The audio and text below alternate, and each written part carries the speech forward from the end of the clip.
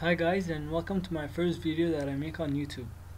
Today I'm going to show you how to configure the empathy internet messaging that comes with Ubuntu 10.10, and I'm going to be focusing on the Facebook accounts because this is a small miscommunication between how you're supposed to do it and how you actually do it. So let's first open up empathy. Once you open it up, it says welcome to empathy, and I'll go and press the yes. I'll enter my account details now. Press forward. Obviously I want Facebook. It says what is your Facebook username. Okay, so here it says this is your username, not your normal Facebook login. So obviously you don't write in your email, because when you sign into Facebook you write in your email, and it tells you, it gives you a link to this page to choose a Facebook username if you don't have one.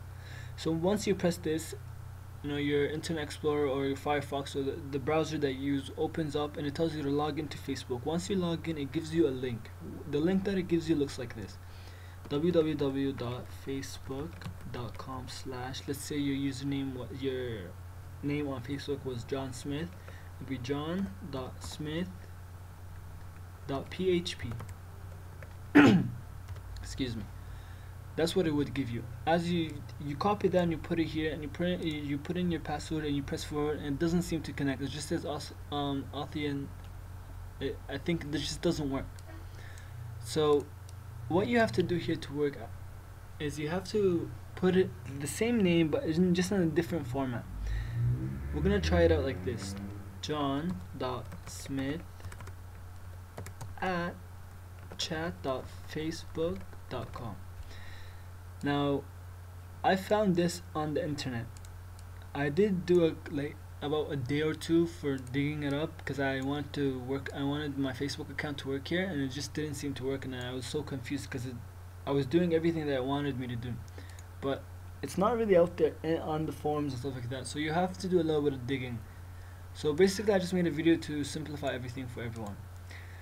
So just put in your username, the one that you get after you go to this page. Like, as if, let's say your username is John Smith, you get it like this: www.facebook.com/john.smith.php.